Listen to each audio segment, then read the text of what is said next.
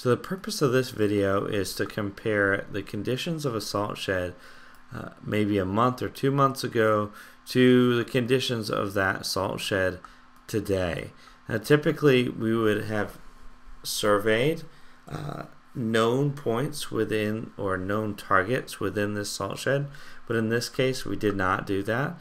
So what I've done is I've tagged individual notes inside of ReCap 360 Ultimate, and I've gotten the coordinates of each one of these notes. Now the notes correspond to the top of my entry walls in 3 points. Point 1 is here, point 2 is here, and point 3 you can see is over here on the other side of the shed.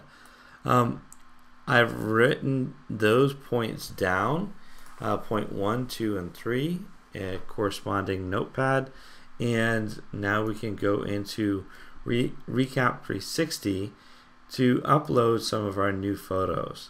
Now with the ReCap 360 service, we can upload photos directly from my desktop, or I can pull them from a 360 drive. In this case, they're actually already on a 360 drive, so I'm going to pull those images off of a 360 drive folder that they're located in. You can see here they've actually already been run through another project, so they've been the fisheye has been pulled out. They were done by GoPro.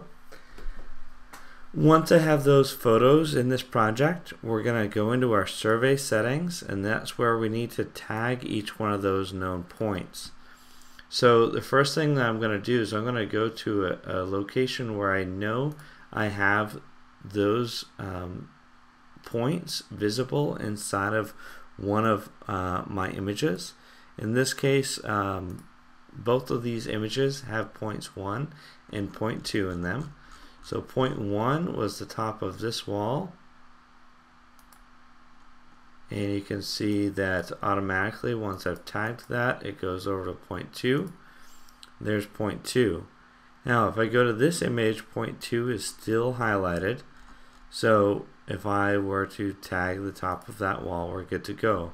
You'll notice that if I were to pick another point, point 3 is highlighted in my image here. So I'm going to select point 1. It's automatically going to scroll over to wherever point 1 was in the other image, and now I can actually tag point 1 in this image as well. So once I've done that, I need to tag those 2 points in 2 more images.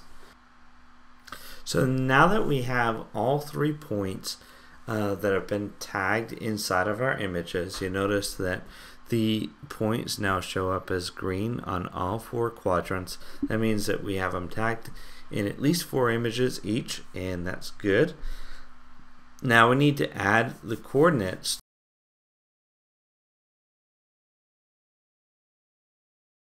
So when I hover over one of these points, it gives me a little coordinate icon with an X, Y, and Z.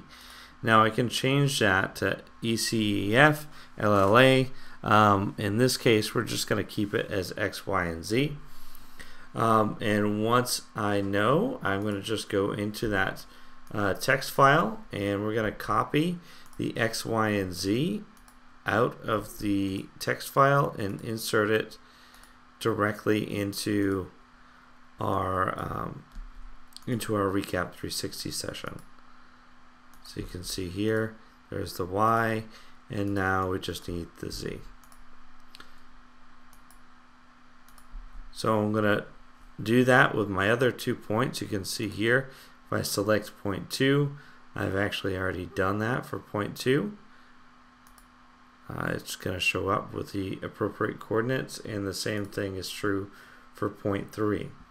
Once you've inserted all of your coordinates, what that did was it aligned these pictures so that when the ReCap 360 process is finished, the point cloud generated from it and or mesh will be automatically rotated and scaled to the exact coordinates of our original scan. So we're going to go to settings next. We'll name this salt shed. I'm going to use an ultra method of quality, and we're going to make sure we pick RCS as an export format. Nothing else here is needed. Smart crop, smart texture, and nadir optimization. None of those things really matter for this. We're going to say create. I can go back here to my dashboard now, and it's going to process and email me when it's done.